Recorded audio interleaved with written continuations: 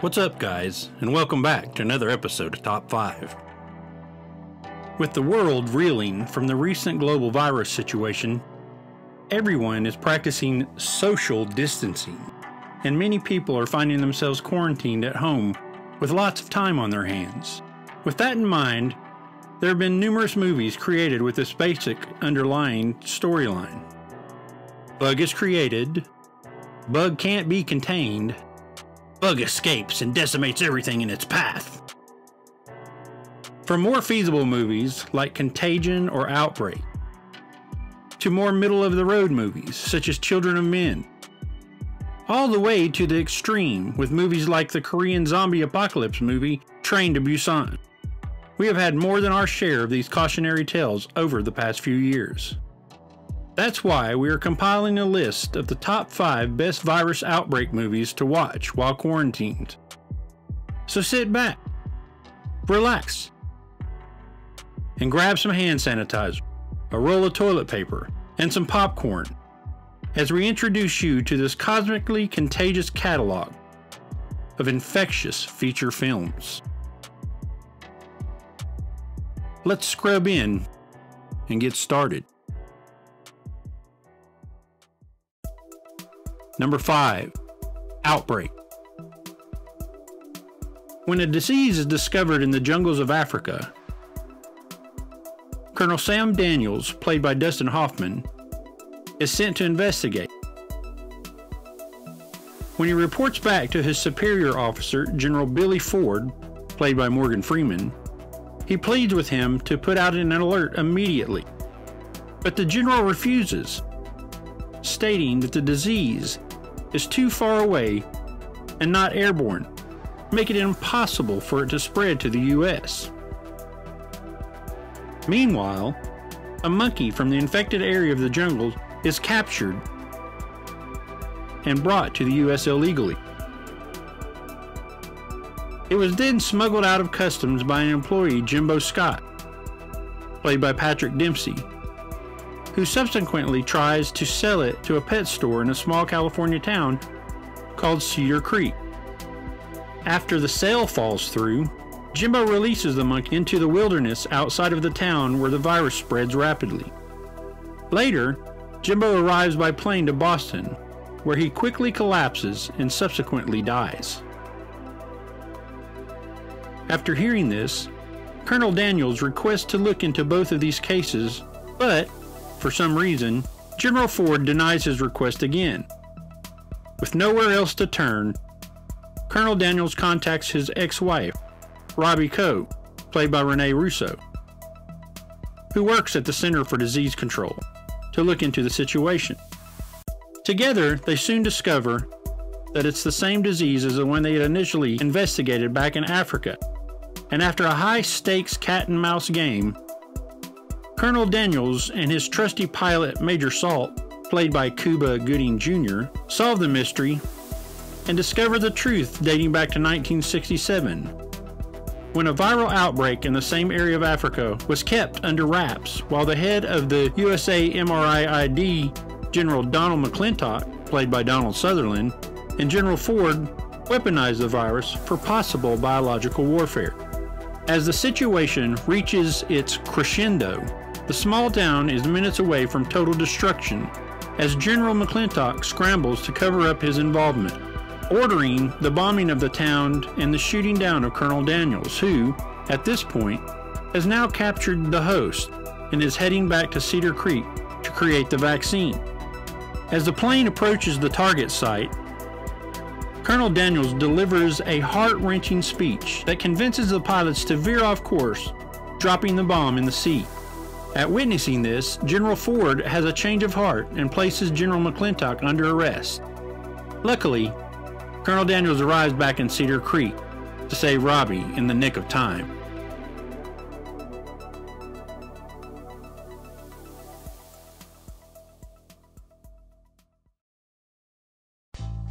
Number 4.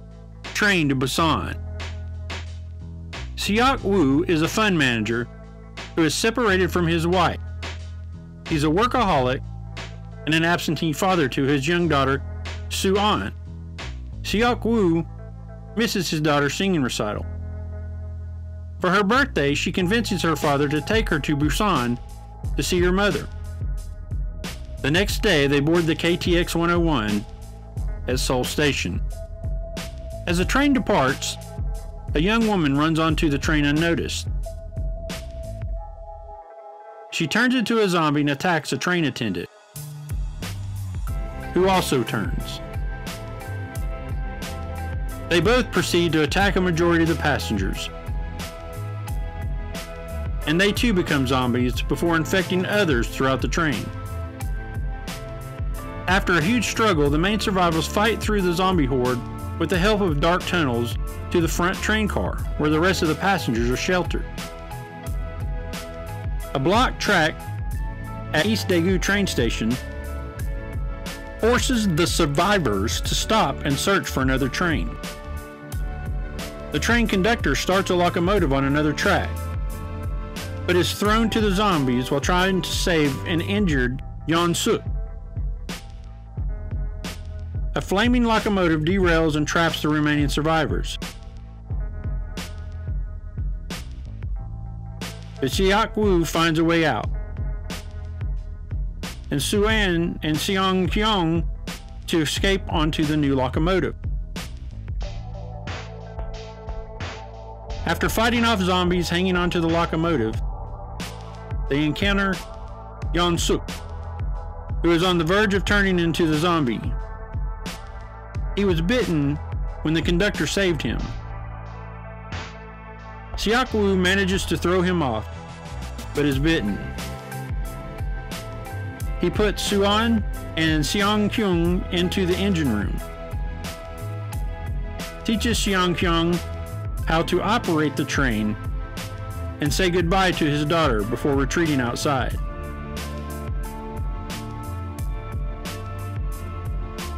As he zombifies, he thinks of the first time he held his daughter in his arms and smiles, before throwing himself off of the train. Soo-an and Seong-kyung get off at Busan and begin walking through a train tunnel.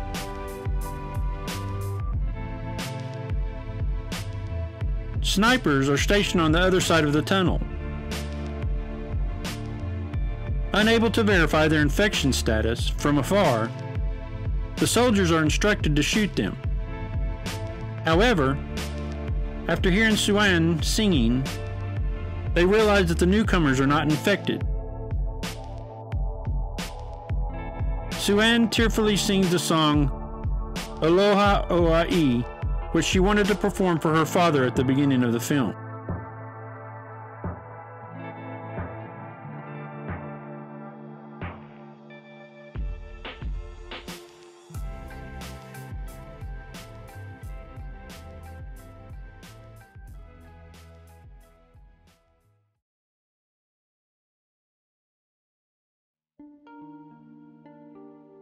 Number 3. Children of Men. In 2027, after 18 years of global human infertility and depression, the world is on the brink of collapse, and humanity faces extinction. The United Kingdom, one of the few nations with a functioning government, is deluged by asylum seekers fleeing radiation and plague. In response, the UK has become a police state as the British Army rounds up and executes immigrants. Theo Farron, played by Clive Owen, a former activist turned cynical bureaucrat, is kidnapped by the Fishes, a militant immigrants' rights group. They are led by Theo's estranged wife, Julianne Taylor, played by Julianne Moore, from whom he separated after their son's death during the 2008 flu pandemic. Julian offers Theo money to acquire transit papers for a young refugee, Key, played by Claire Hope Ashitine. Theo obtains the papers from his cousin, a government minister who runs a state-sponsored collection of salvaged art. Theo agrees to escort Key in exchange for a large sum of money. Luke, a Fishes member, drives Theo, Key, and a former midwife, Miriam towards Canterbury. They are ambushed by an armed gang and Julian is killed. When the group is stopped by the police, Luke kills the officers and the group hides Julian's body before heading to a Fish's safe house. Key reveals to Theo that she is pregnant. Julian had intended to hand Key to the Human Project, a supposed scientific group in the Azores dedicated to curing infertility. However, Luke persuades Key to stay and is voted as the new leader of the Fishes. That night, Theo eavesdrops on a discussion and learns that Julian's death was orchestrated by the Fishes, so that Luke could become the leader.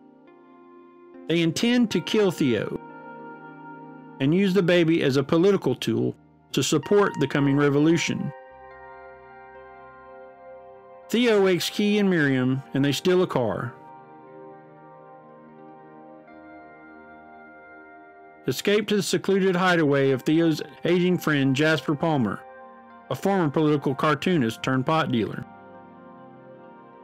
The group makes plans to board the Human Project ship, the Tomorrow, which will arrive offshore from a refugee camp at Bexhill-on-Sea. Jasper proposing having Sid, a camp border guard to whom he frequently sells drugs, smuggle them into Bexhill, masquerading as refugees. When the Fishes discover Jasper's house, the group flees while Jasper stays behind to stall the Fishes. Luke shoots and kills Jasper as Theo watches from the woods. The group meets Sid at an abandoned school, and he helps them board a bus to Bexhill.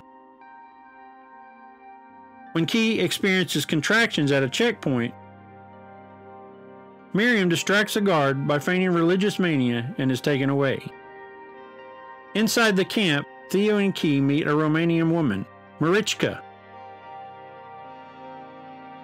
who provides a room where Key gives birth to a baby girl. The next day, Sid informs Theo and Key that war has broken out between the British military and the refugees, led by the Fishes. Having learned that they have a bounty on their heads, Sid attempts to capture them, but Theo kills him with a car battery, and they escape. Amidst the fighting, the Fishes capture Key and the baby. Theo tracks them to an apartment building under heavy fire. He confronts Luke, who is killed in an explosion,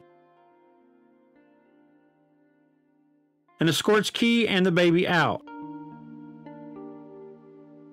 Awed by the baby, the British soldiers and Fishes temporarily stop fighting and allow the trio to leave.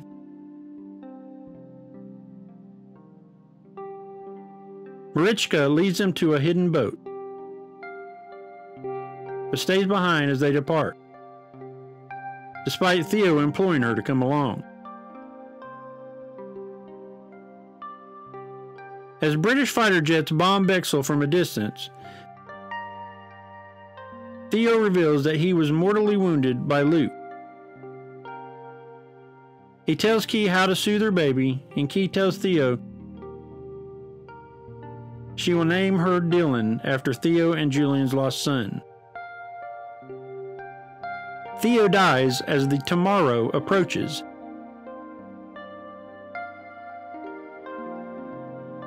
And Key tries to wake him to see that they've been saved. As the credits roll, the sound of children laughing and playing can be heard in the background, possibly implying that the fertility crisis was solved thanks to Key.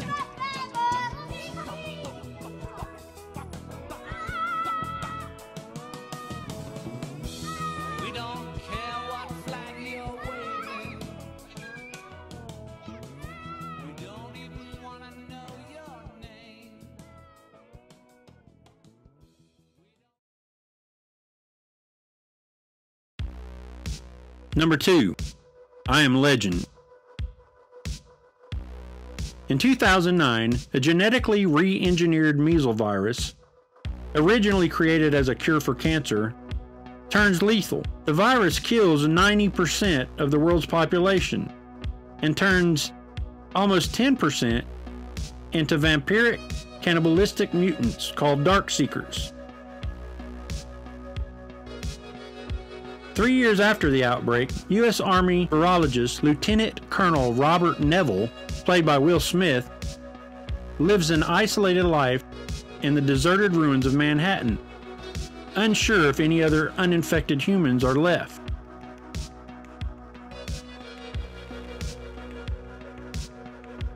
Neville's daily routine includes experimenting on infected rats to find a cure to the virus, searching for food and supplies, and waiting each day for any immune humans who might respond to its continuous recorded radio broadcast, which instructed them to meet him at midday at the South Street Seaport. Flashbacks reveal that his wife and daughter died in a helicopter accident during the chaotic evacuation of Manhattan. Neville stayed behind on the island. Neville's only companion are his German shepherd, Samantha, some mannequins he regularly talks with, and the characters on film recordings from video stores. At night, he barricades himself and Sam inside his heavily fortified Washington Square Park home to hide from the Darkseekers. One day, Sam follows a deer into a building. Neville cautiously goes in after her and finds the deer's corpse along with Sam. But the building is infested by Darkseekers. Both escape unharmed, and the attacking Darkseekers are killed by the sunlight. Now Neville finds a promising treatment derived from his own blood. So he sets a snare trap and captures a female Darkseeker. A male Darkseeker goes after them, but is blocked by the sunlight and returns to the shadows. Back in his laboratory and in the basement of his house, Neville treats the female without success. The next day, he is ensnared in a trap similar to the one he used to capture the female. By the time he escapes, the sun is setting and he is attacked by infected dogs. Neville and Sam eliminate them, but Sam is bitten during the fight. Neville injects her with a strand of his serum, but when she shows signs of infection, Neville is forced to choke her to death before she turns. Heartbroken and driven by rage, he ventures out and deliberately attacks a group of Darkseekers.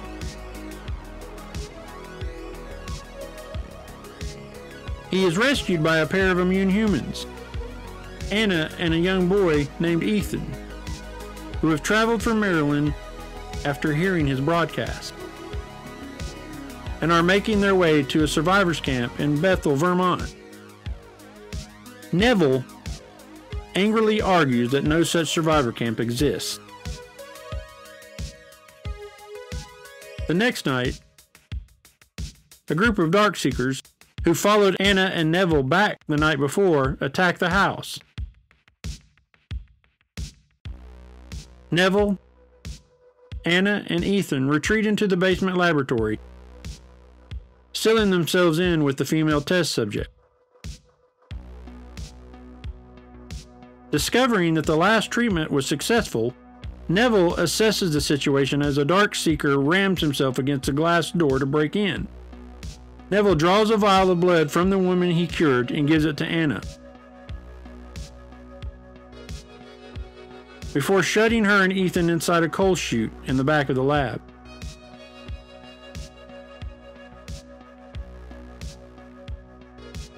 He then takes a grenade and kills the Darkseekers at the cost of his own life, saving the cure.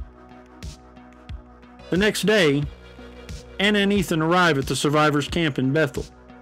They are greeted by military officers and other survivors, and Anna hands the cure to the officers. Anna narrates how Neville's effort and sacrifice to save humanity ultimately became legend.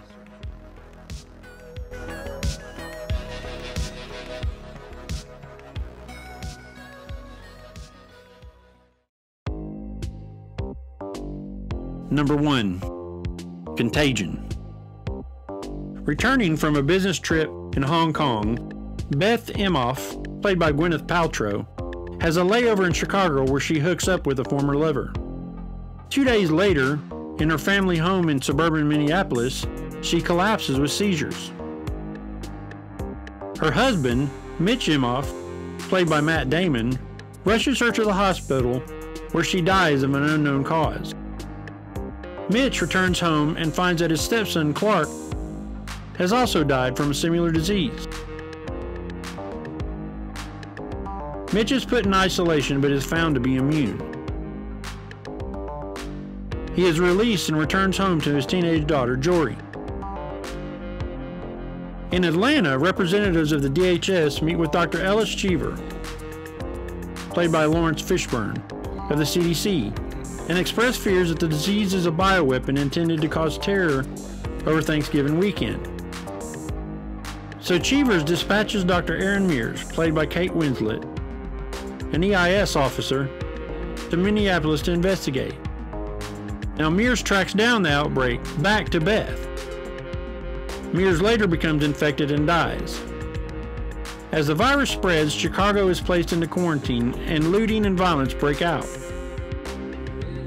Conspiracy theorist Alan Krimweedy, played by Jude Law, posts videos about the virus on his blog.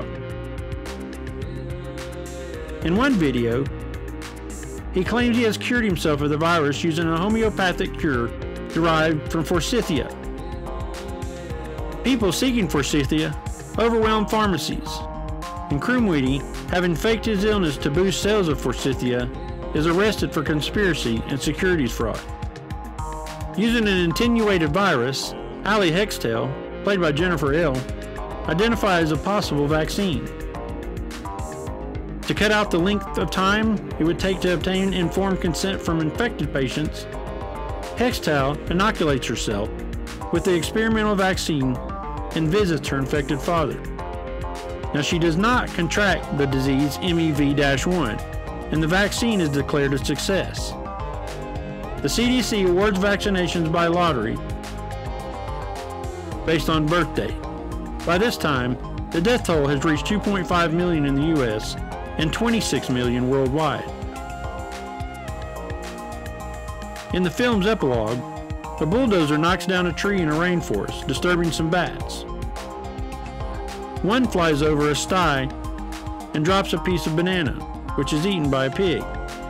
The pigs are slaughtered and prepared by a chef who shakes hands with Beth Emhoff in the Hong Kong casino, transferring the virus to her.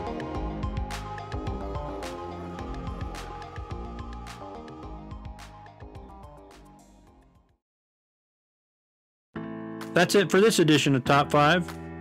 What are your thoughts on our choices? Did we get these right? What movies would be on your watch list? Comment below with your list, and as always, thanks for coming by. We'll see you on the next video.